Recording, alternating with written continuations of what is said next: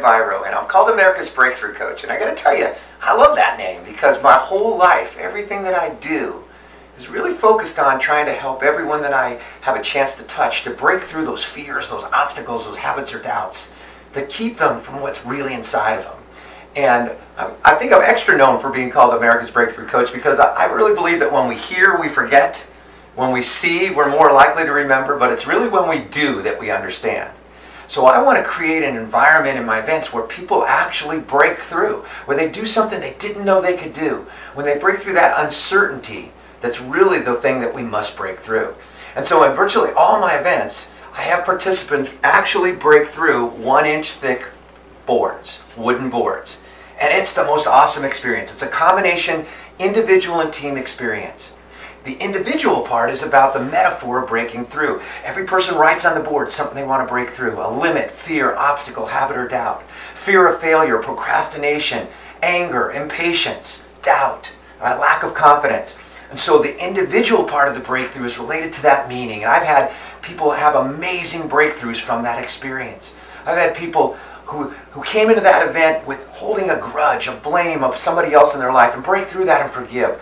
I've had women write to me that they were no longer going to allow themselves ever to be abused because of what they felt as they broke through that board. The team part of the breakthrough is equally as exciting because I have never seen people come together and cheer for each other like they do in the process of breaking that board. We want each other to break through. We don't have to know what it is they're breaking through. We just know we want them to feel that sense of, I can do more than I thought I could when I woke up this morning. And so the breakthrough experience combines that individual and team experience into something that is absolutely sticks inside of you. You never forget it. One of the most important keys to breaking through is about focusing on what you want, not what you don't want. And in all of my events, I choose the first person to break the first board. I never know who it'll be until the moment I choose them. Many years ago, I was doing an event, and the person that my heart was guided to break that first board, there was about 300 people for a company, and the person that I was guided to was a 65-year-old man who was blind. Now, I knew he was older, I knew he was blind. What I didn't know about him until after the seminar, when 2 of his teammates came up to me and told me this man's story, was that this 65-year-old blind sales professional had raised 5 sighted daughters as a single blind parent.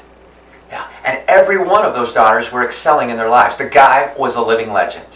He also had the single coolest dog I've ever met. His seeing eye dog was the only dog I've actually met who spoke English. Because when I pulled the blind guy out to break that first board, I know I heard that dog say distinctly right to me, "Are you sure about this, buddy?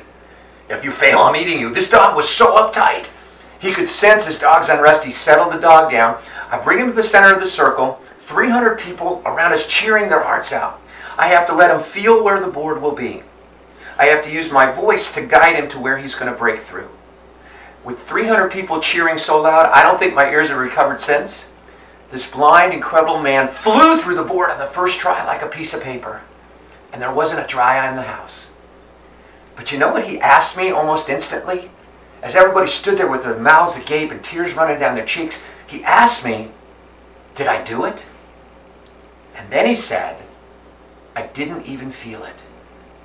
If you know anyone who's blind, you know something about them. That is that their sense of touch is remarkably acute.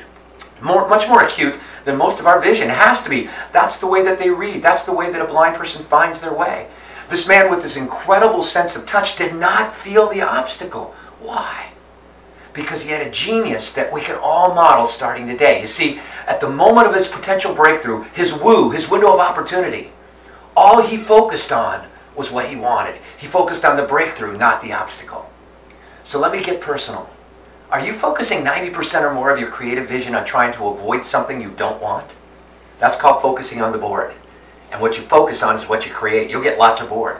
Or are you focusing 90% or more of your creative vision on creating what it is you do want? That's focusing on the breakthrough. So in your life, you have a chance to have breakthroughs every day. Those windows of opportunity are not occasional. They are always with us. And one of the most important principles to do so is to get fully committed to focus on what you want rather than what you don't want.